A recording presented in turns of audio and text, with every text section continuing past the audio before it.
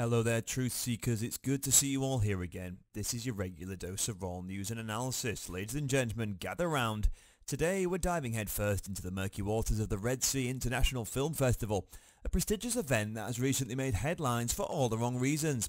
Or perhaps the right reasons, if you're a fan of unmasking the theatrics of certain individuals. Yes, I'm talking about none other than spotlight-hungry Meghan and her puppet-in-chief Harry. But stop right there before we disclose any juicy details. Make sure to subscribe to the channel and hit the all-important bell icon, guys.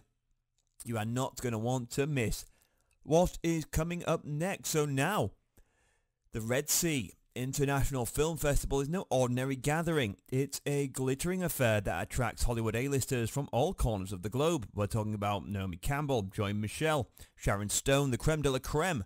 It's a celebration of female voices in cinema.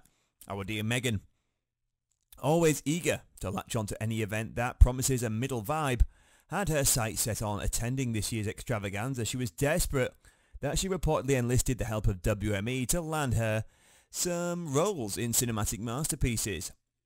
Now, what makes this particular event so intriguing is not just the glitz and glamour, but the fact that it focuses on honouring the achievements of women in the film industry. You know, the same industry that Meghan, with her illustrious acting career, should naturally be part of, but lo and behold, she was snubbed. Let's dissect this.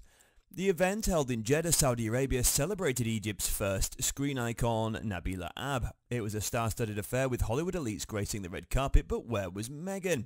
According to reports, negotiations between WME and the film festival organisers fell through. It seems that despite her desperation to escape the negative public stemming from the Omid Scobie book saga, Meghan's link to certain Saudi princes on a yacht might have cost her her coveted ticket.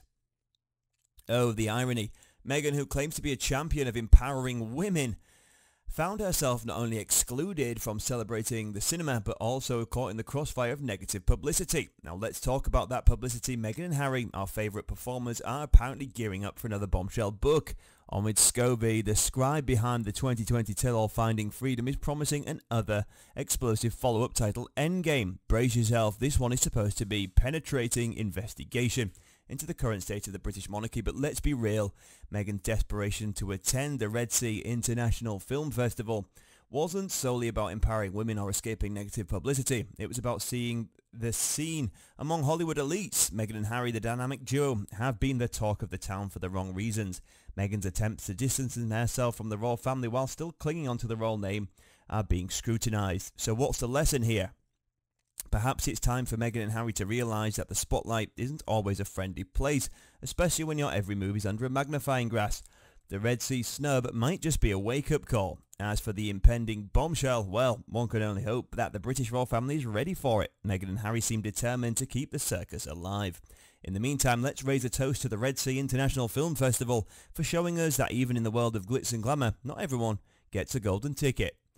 Thanks for watching, guys. We'll see you again for more royal news and analysis. Goodbye for now.